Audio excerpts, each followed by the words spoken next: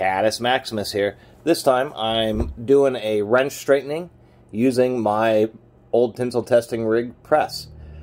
I got this set of these Orion MotorTech Amazon just ratcheting box wrenches, and they were just terribly, let's see if I can't get that.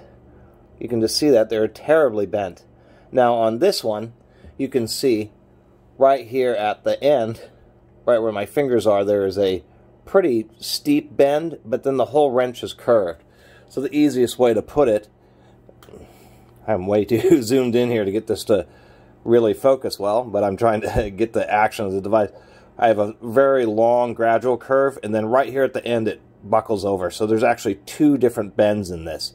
What I'm going to try to do is straighten this out. I'm not going to do this to every one of these wrenches, but this is going to be a good exercise to show how to use a press to be a bit more precise. You can see here that I also have a test indicator or a dial indicator. That's so when I start bending it, I'm going to press it down until it's flat, but I need to go a little bit past flat in order for it to basically end up in a resting state that is straight. But it's pretty easy to go too far. You can, of course, just put this between some blocks of wood and try to do it by hand.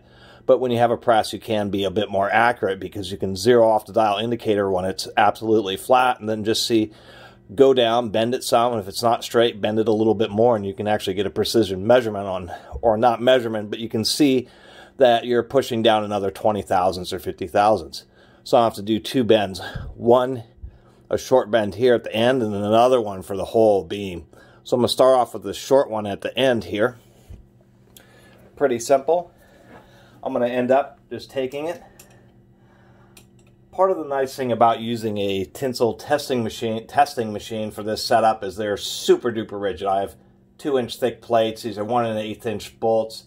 It absolutely does not deflect or bend or build up any kind of pressure, or I should say uneven application of force, like shop presses made out of I-beams and U-channel. They do flex, and people know who have used those. You put a bunch of pressure on a bearing or a bushing, and it builds up, and then the bushing pops and makes a loud bang. When you press bushings out with this, there are no bangs. There is no built-up tension because it doesn't deflect anywhere in the first place. It's also extremely parallel, so it's much safer. You have to be careful doing this type of stuff because it's very easy to get things to slip and cause damage. So all I'm going to do is just take this wrench. I made sure everything's pretty set up, pretty well set up for me right now so that I can do the first bend. And so that's all I'm going to do is get this set up right here. Move this over just a little bit so it's right in the center of that little hook at the end. And get some tension on there just like this. And then I'm just going to eyeball it. And what I'll do is, you can see the test indicator. I'm going to bring it right up to 0. I have a really long handle for my press here so that I can get very precision accuracy when I'm tensioning it. Should make sure that this is locked down. So right there I'm at 0. And we can see the wrench is actually relatively straight right now. So what I'm going to go ahead and do is actually leave that. I'm going to release the pressure and see how straight it is. Let me do that right now.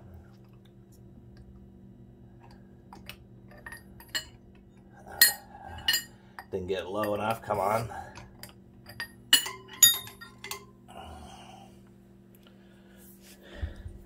Now if we look at this wrench, we can see that I've done a little bit of work, but I obviously didn't bend it far enough the other way. So it's a little bit better, but not anywhere near close to what it needs to be. So this time, I'm going to return it, tell it straight where it hits 0, but instead, I'm going to go just a little bit past. Pump it back up to get the tension on it.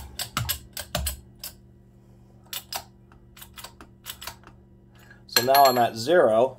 And I'm going to go ahead and say do it another 25 thousandths until the needle's horizontal. And this is how you can bend stuff, but really be much more accurate about it because you're doing it in precision measured increments. So now I know I've just gone 25 thousandths past. It's if you can see, it's kind of hard, but it's actually bowed the opposite direction a little bit here. Now I'm going to do the same thing. Simply release the tension.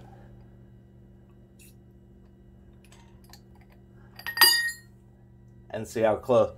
Look at the chrome on these things. I was going to look, just handling it here. The chrome is just, look at that. It's just peeling off like it was put on with tape or something.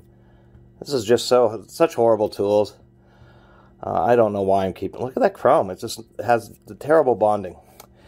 Anyway, if we start looking at the wrench now, you can see that I'm actually making some real progress. But even moving it 25 thousandths past, I'm trying to get this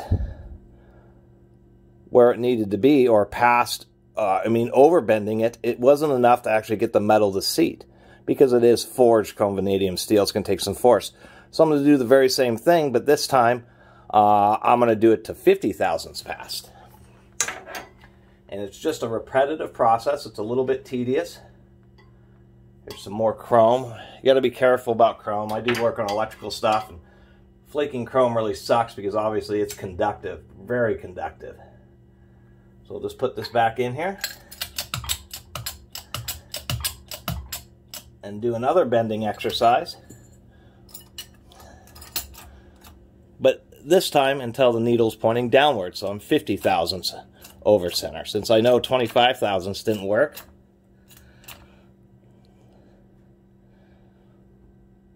with a long handle on this type of press, look at the precision I can get. I could get 1/10,000th of an inch.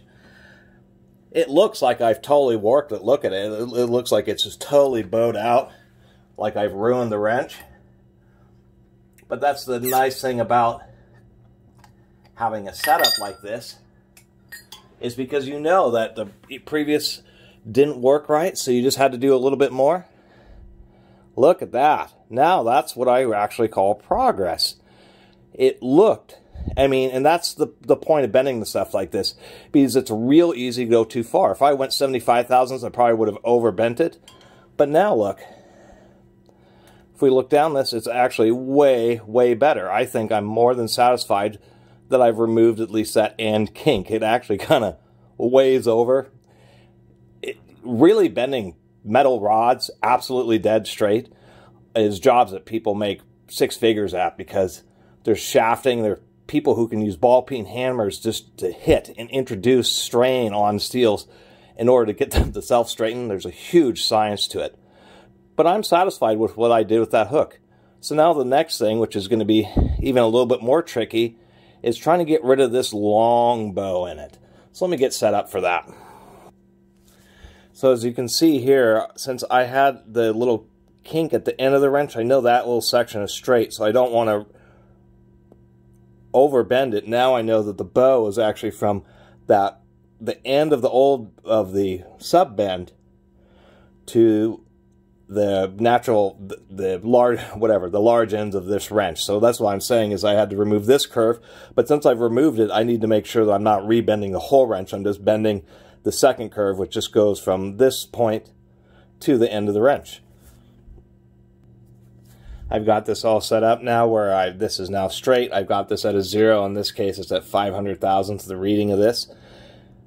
And so now, since I know I have a much longer bend, I can be just a little bit, not judicious, but I could be move it just a little bit farther. I have a longer piece of steel that I'm bending. It's going to need more physical motion than that small little section. Even though you saw, it was surprising how far I had to bend the small section to actually get it straight. So I'm still going to go in 25 thousandths increments, but I think I'm just going to go straight to 50 thousandths on the first push to see how I do.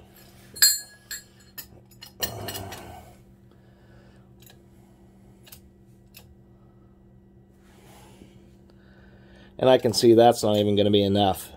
So I'm going to do a full 100 thousandths, or 1/10 of an inch. And then I'm going to release and see how straight it is.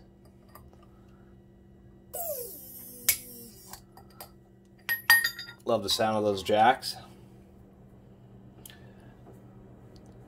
Obviously, I need to do a bit more. It just is still a bit bent, and I can also see that maybe the tip of the curve that I'm trying to bend is more down here a little bit, so I'm going to have to see right about there. So I'm going to have to readjust the centering of the wrench.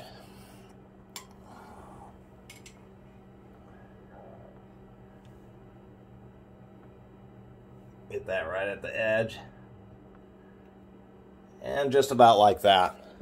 And the reason I'm using these V-blocks, these pins are actually ground hardened, super precision ground hardened steel pins of hydraulic motors. So they are super straight and accurate, and it provides me a single point to bend against. And I'll just repeat the same process. I'll just pump this back up, get the pressure on the wrench, and this time just go 100 thousandths. So if that was 500 thousandths, I'm simply going to go to my old position. That was the old position. And now I'm going to give it another 100 thousandths. So now I'm at 700 thousandths reading on this. And we can see that wrench looks like I have just ruined it. I just went way too far. But once again, let me loosen this up.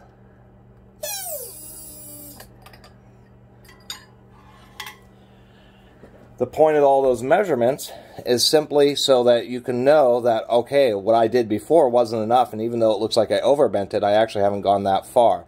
You can see that it isn't perfect, but it's gotten a whole heck of a lot better. It actually looks really straight up here. So I'm going to do one more little bend.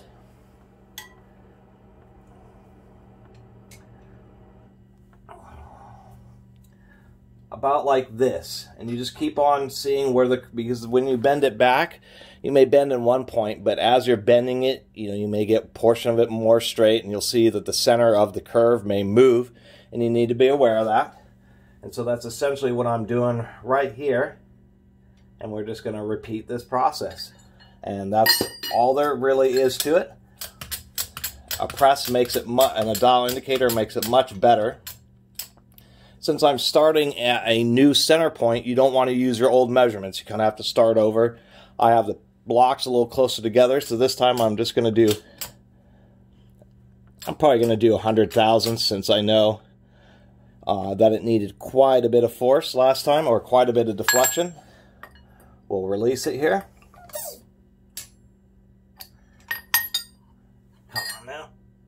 I have a magnet holding up that steel rod, and the magnetism is traveling through the rod and sticking to the wrench. That actually isn't too bad.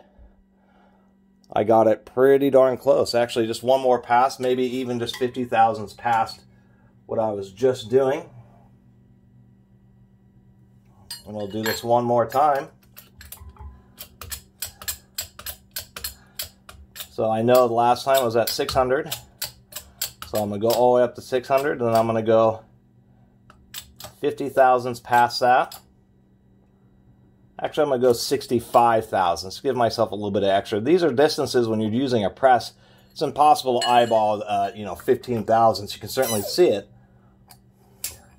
but it is difficult to eyeball, and it's so nice just to have an actual measuring tool so you know how far you're getting. Look at that wrench. It's not perfect, but it's actually more than tolerable now. Well, more than tolerable. I should probably do one more pass, and it'll probably be just perfect. Always make sure that you have the wrench facing the correct direction. It really sucks to try to straighten out a wrench and realize you just did a pass with it upside down. You just rebent it back to where it came from, because, of course, it wastes a whole bunch of time. Alright, so we were at 65 last time, so I'm going to go all the way up to 700 thousandths. That's just what this is reading the way I have it set up. That wrench, that wrench is mighty bowed in the wrong direction. Mighty bowed. Well more bent than it ever was.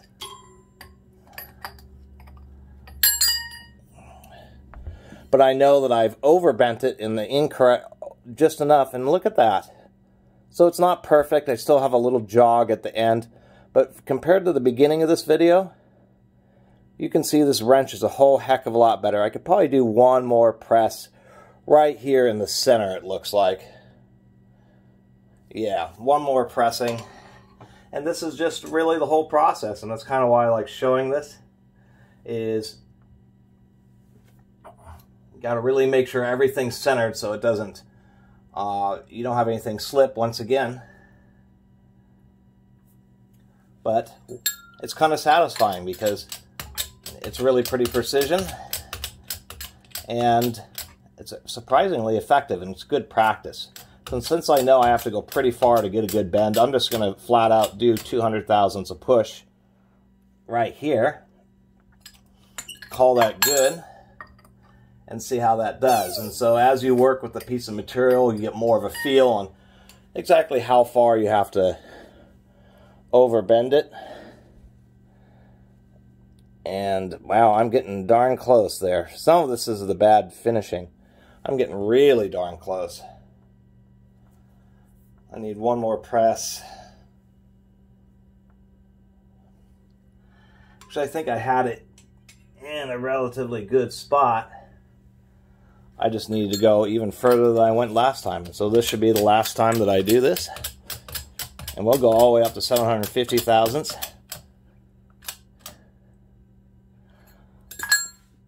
There we go.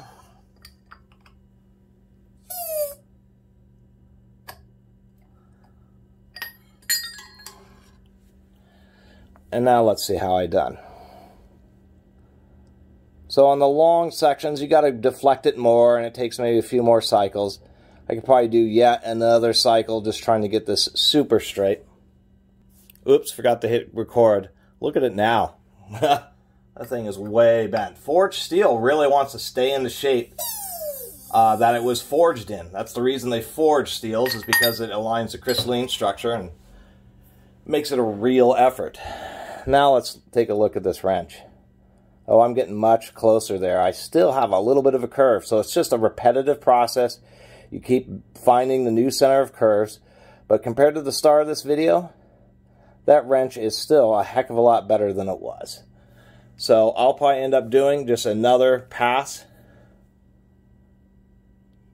Maybe I won't. If I'm really looking at it like this, maybe another, I'm just going to leave it. I've already spent enough time on it, and I'm more than satisfied. And so this is a really long video of a tedious process, but that's kind of the point. You can just use a press and a dial indicator, and just with a little bit of time and patience, you can just continue to press things a little bit more, find the new peaks or valleys of the curvature, and over a repetitive process, or methodically, you can get this thing just straighter and straighter, and you can start using straight edges. It's really as far as you want to go. But as you saw, just a few minutes, and I took a wrench that was just horribly, warped from the factory, and now it has like a small jog in it. This is like the kind of bend that if it was like this out of the box, I would say, oh, it's a cheap Chinese wrench. But that's reasonably straight considering.